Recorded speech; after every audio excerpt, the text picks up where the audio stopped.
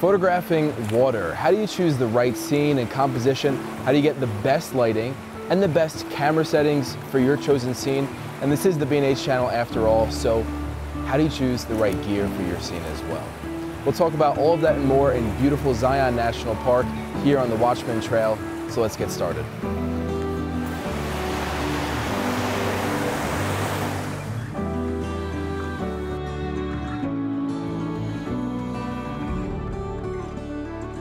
Everything starts with preparation. That means having all of your gear packed the day before, making sure that you're going to places when the lighting is just right. That means sunrise or sunset, or when the clouds tend to break and you get those epic dramatic light beams and things of that nature.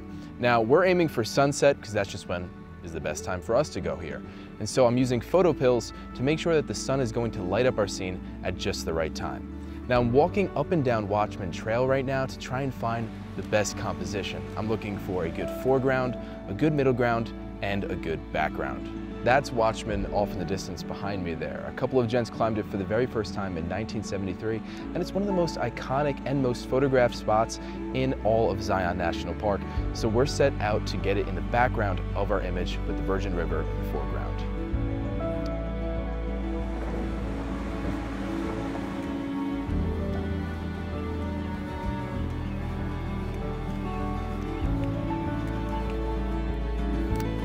We just landed on our composition. It's not our final composition because we're going to experiment a little bit more after this, but this is going to be our main composition for this sunset photo. We have the beautiful Virgin River in the foreground here with a leading line that goes directly to Watchman off in the background, and some beautiful foliage in the foreground and in the middle ground of the photo. Now let's talk about gear. It is B&H after all, and we all love gear. I'm shooting with the Canon EOS R5. 45 megapixels. This is a beast of a camera, perfect for landscape photography and photography across the board, but especially for capturing epic Zion scenes like this one.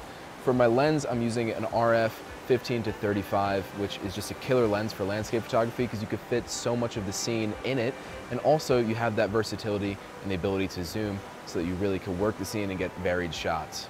Now on the front of the lens, just want to show you this filter that I have here. This is one of my favorite filters. It's a Polar Pro Quartz Line CPL NND filter. It comes in different stops, like 3 stops, 6 stops, I think 10 stops as well. This one is 6 stops, perfect for water shots. So that means that I could slow down my shutter speed, get that silky smooth water. And the CPL part of it means that when I turn the filter, it'll actually remove some of the unwanted reflection on the water and bring out some of the color in the sky, making it a much more vivid landscape photo. I also have a very sturdy tripod here, crucial for landscape photography and photographing water in particular, because you want to make sure that the wind isn't going to shake your photo. Since we're going to be shooting some long exposures, that might cause unwanted blur, and nobody wants that. So make sure you get a nice sturdy tripod, and if you can, try to avoid a bridge like the one that we're on, because every time someone even flinches, the whole entire bridge pretty much shakes and the camera will shake. So right when I actuate the shutter, everything needs to be perfectly still so we could get a very sharp photo. I personally think this is one of the best views in a national park, but let me know in the comments below what your favorite view in a national park is. We would love to hear it.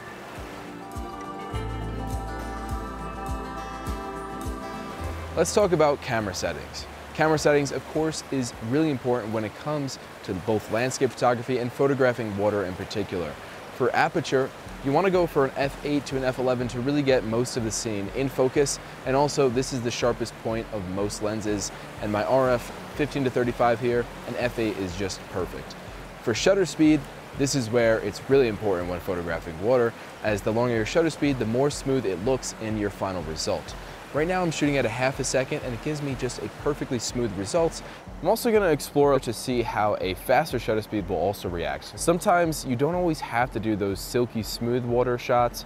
You can also try to show the motion of the water by going with a faster shutter speed. For ISO, I'm shooting at the lowest so that I can reduce any noise in my final image. It's not a huge problem with modern day cameras, especially this beast of a camera, the EOS R5. However, the scene's already pretty bright, so I don't need to crank up that ISO as it is. I'm also shooting with manual focus. I personally think this is important for many landscape scenes, so I could really make sure that my landscape is perfectly in focus, and I'm using the magnification function so I can make sure the entire scene is perfectly tack sharp and in focus as I want it to be. For long exposures, it's really important to use a self-timer or a shutter release so that you're not hitting the camera in any way, adding unwanted blur in your final result. So make sure to use a 2-second, 5-second, or greater timer so that you can avoid any unwanted blur or even a shutter release. If you're dealing with a scene that's way too dynamic, and by that I mean the brightest part of the image is too bright in comparison to the darkest part of the image, then you may want to try some bracketing or HDR photography, high dynamic range photography. You could do this by going to the bracketing settings on your camera, maybe shoot 3 images with 1 stop from each other, or 5 images, and then you can merge these in post-processing.